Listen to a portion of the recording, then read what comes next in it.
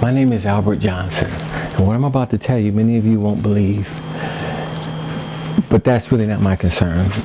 I just want to get the truth out there, and it's going to come out eventually anyway. Question about some of the technology that you're developing to fight the war on terror, specifically directed energy and high-powered microwave technology. When do you envision that you can weaponize that type of technology? Goodness. It is in, for the most part, the kinds of things you're talking about are in varying early stages. Do you have anything you'd add? I don't think I would add much. I think they are in early stages and probably not ready for employment at this point. Everyone's expecting Donald Trump to pursue his political enemy if he's given a second term. What everyone is expecting Donald Trump to do in his second term, he already did in his first term. In the normal order of things, when you invest in research and development and begin a developmental project, you don't have any intention or expectations that one would use it. During Trump's first administration, he, with the help of Steve Bannon and Eric Prince, were able to create his own shadow government, or Gestapo, you would call it. This organization that he created was funneled directed energy weapons that were designed for military purpose, and these weapons were given to white nationalist organizations, Trump loyalists, through this gentleman named Eric Prince, and a government contract that allowed them to funnel these weapons to these organizations so that Trump would have the ability outside the government to harass, threaten, or kill anyone that they considered worthy of it.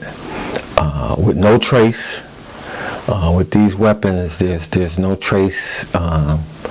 They can basically give you a heart failure in the comfort of your home, while you're driving up the street, while you're walking up the street. And they can kill you, and it'll look like you just had heart failure and you just died. No one's talking about this. I don't know how many people know about it. I'm sure people in our government know about it, but yeah, these weapons are on the street right now, and they're in the hands of people who pretty much can kill anybody they want. 15 minutes, about all it takes. They could pull outside your house, maybe 2 cars and 1 drone outfitted with these weapons, and 15 minutes you'll be on the floor with heart failure. And they hit you with it, and it's like your heart contracts. It's like a cramp. But the one muscle we have that cannot cramp up is our heart. If your heart cramps, you die. But you sound like you're willing to experiment with it. I think that's the point, and I think, and we have, I think, from the beginning of this conflict, I think General Franks has been very open to looking at new things if there are new things available, and has been willing to put them into the fight even before they've been fully wrung out. And I think that's not referring to these 2 particular cases of directed energy or high-powered microwave, but sure. And, yes. And we will continue to do that. What are directed energy weapons? Basically, they're concentrated electromagnetic pulse weapons that use electromagnetic waves, different frequencies that coincide with our body in order to affect it. They also have high-powered microwave weapons, and I believe some other ones that I'm not as familiar with. But anyway, these weapons aren't new, but what is new is that for the first time during the Trump administration, these weapons were used against American citizens. Nobody's talking about it. How many people might have been killed by these weapons? How many innocent Americans might have been killed by these weapons? My guess is in the tens of thousands. You gotta remember, when they kill you with this weapon, the autopsy report is going to say that you basically had a heart failure or your heart stopped. They also use these weapons in order to give people cancer.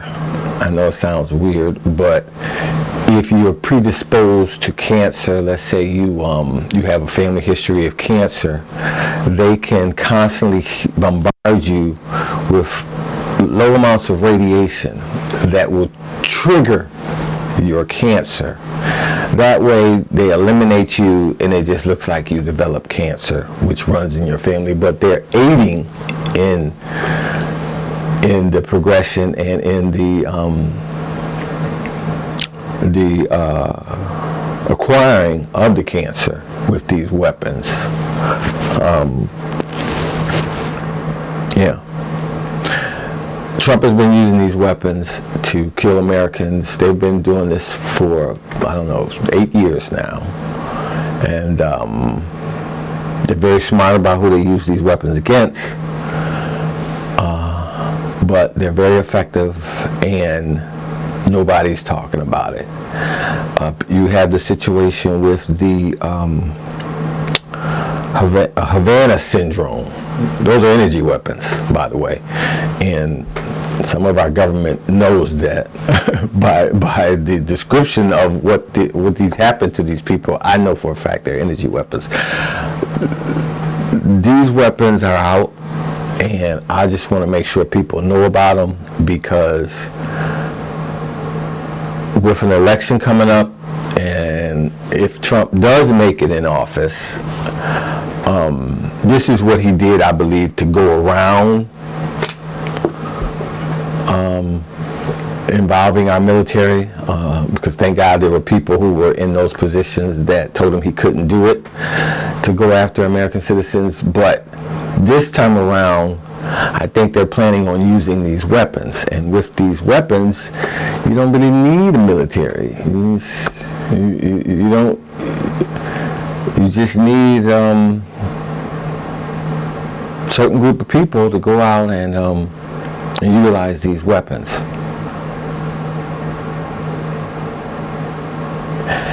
And now with AI, I can just imagine with these weapons what they can do to people. You probably can control the country with them, you know. I mean, it'd be like Russia or something, but Russia uses these exact weapons for the exact same purpose. And other countries are exploring these weapons. But like I said, these weapons have been around for a while. Trump made it okay to use them against innocent Americans. So vote Harris Walsh, or the country that we know is going to look completely different if Trump gets back in office in a year or two. We'll look a lot more like Russia than America. Thank you.